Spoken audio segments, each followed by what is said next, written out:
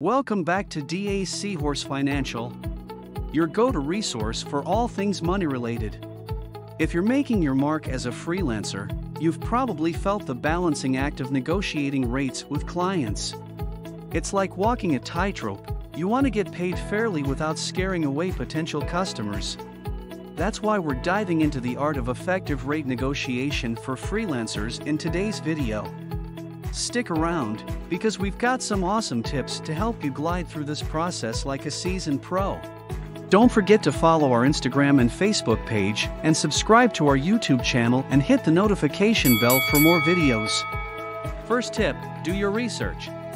Kicking off with a game changer, research. If you're wondering what's the right rate for your services, you've got to dive into the market scene. Check out what the going rates are. This gives you a solid reference point and ensures your rates jive with industry norms. Second tips, understand the client's budget. Let's talk about something we all care about, budgets. It's crucial to get a handle on how much your client is willing to invest. Knowing this magic number lets you mold your rate proposal to fit their budget puzzle, making it much more tempting. Third tips, emphasize your value. Time to shine, highlight your value like it's a neon sign. Your experience, skills, and those glorious results you've achieved for past clients, flaunt them.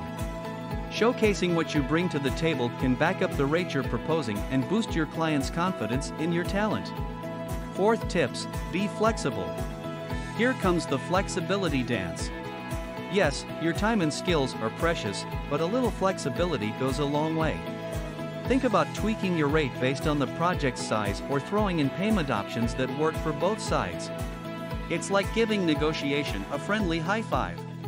The fifth tips, set boundaries. Hold your ground, folks. Setting boundaries is a must.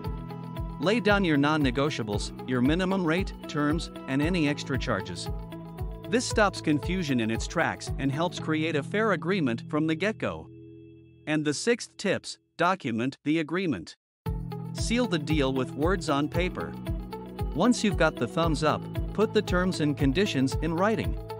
This little contract is like a roadmap, keeping everyone on the right track and steering clear of misunderstandings.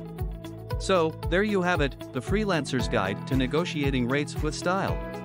By doing your homework, understanding budgets, highlighting your awesomeness, being flexible, setting those boundaries, and locking it in with an agreement, you're all set to build solid, win-win relationships with your clients. And that's a wrap for today.